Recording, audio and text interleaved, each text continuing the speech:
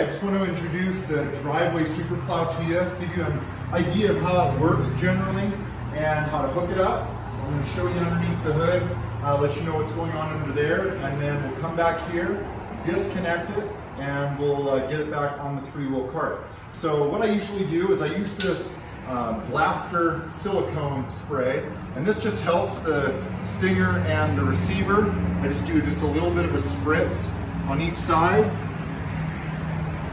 Usually you're putting the hitch in just with your hands with no weight on it. This has a little bit of weight on it. So what we just do is we just go ahead and line it up and then adjust it however necessary to get it there, and then just get it in a little bit at a time till it lines up just right.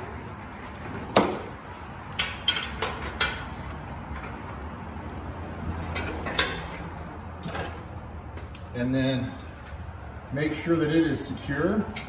And come around the other side, depending on where you have the harness mounted. I've got it hooked up to a trailer plug for ease of plugging in.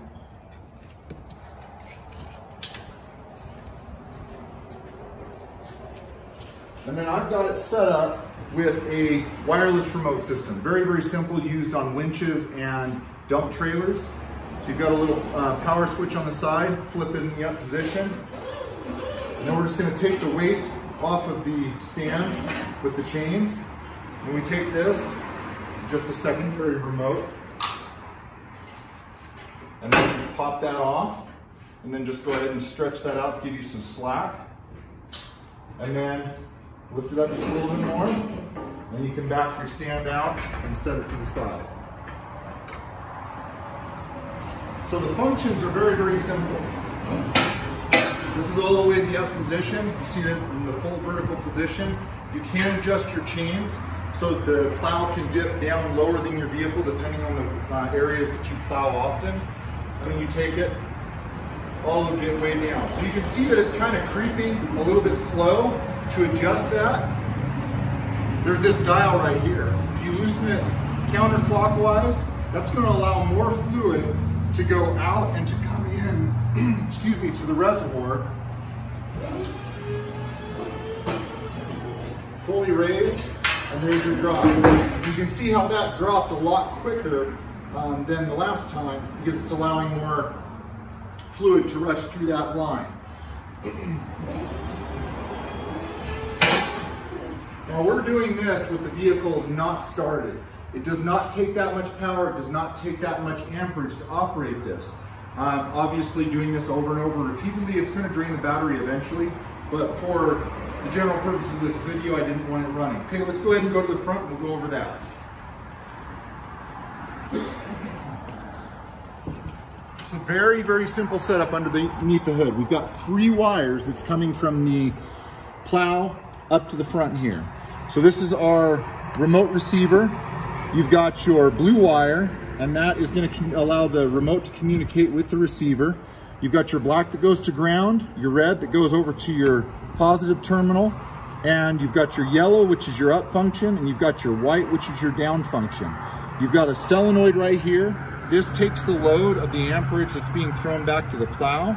And then this wire right here, that's all there is running from the battery back to the plow. Very, very simple, very, very small, but heavy enough gauge that it will handle the amperage that the plow needs. All I have is that running to the back and zip tied up to the frame with heavy duty zip ties that aren't going to fail in the winter. And then that way when I want to switch it to another vehicle, I just have to snip the zip ties, drop the loom to the ground, coil it up, and I'm ready to take it to another vehicle and install it over there. Very, very simple setup. And then if we come around to the side here, I outfitted it with a 30 amp breaker. And so this way it avoids you carrying around fuses and everything. This is very, very reliable. If there's any sort of short in the system that would cause any damage, it's gonna simply blow. And there you go. It just broke the connection. And so when that happens, you get no feedback from the remote, nothing's happening.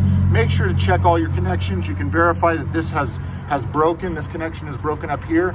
Go and make sure that everything's good. Make sure that there's no snow piled up, that maybe the water had shorted out in your connection for any reason. Once you've checked that everything is legit, go ahead and come back up and you just do a swipe up of the blue switch there. You're back in operation. Okay, let's go ahead and head to the back and we'll finish this up.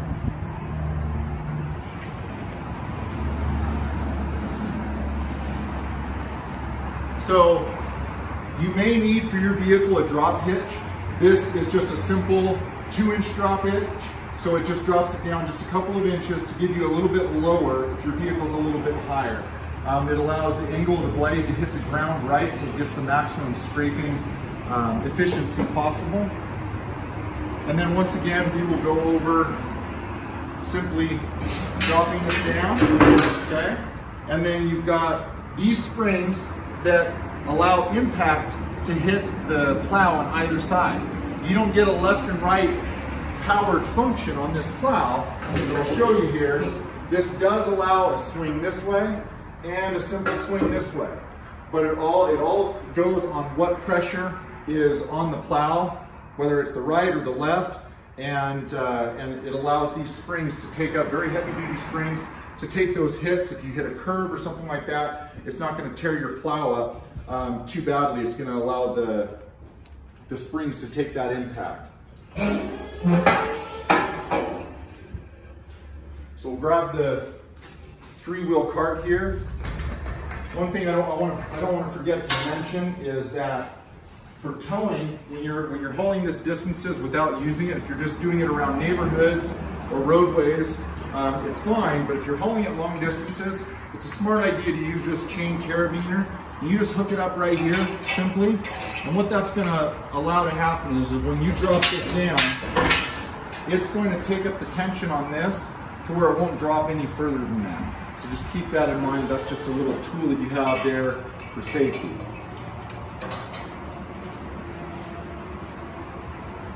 So just take this, line the front wheel up with the hitch. Drop this to the floor right here. And let it rest on the 3-wheel cart. Once it is resting, pull your strap up, get it hooked through the eyelet, and then go ahead and take up the tension on that. You'll see it lift up a little bit. Okay? And then what I like to do is I like to drop this down manually by putting my own weight on it. You'll see that this shaft right here is nice and clean. There's no pits or anything. And so by putting that down, it's allowing that not to be exposed to any undue weather. And that way you keep that in as good a condition as possible. Then we simply kind of do the reverse of the way we hooked it up. Come over and go ahead and disconnect your power. And then I just take and tuck this up out of the way so that it doesn't get caught up in anything. And then go ahead and pull your pin. And then pull away from the receiver. Just like that. Then you can shift this around with this 3-wheel cart wherever you need to so that it is out of the way. And you are good to go. That's as simple as it is. Very, very ingenious solution here to driveway problems where it's a medium duty plow that can take care of a 3-car garage, three car driveway, 3 passes, you're done. Very, very clean, on to the next job. Great tool. Thanks for watching.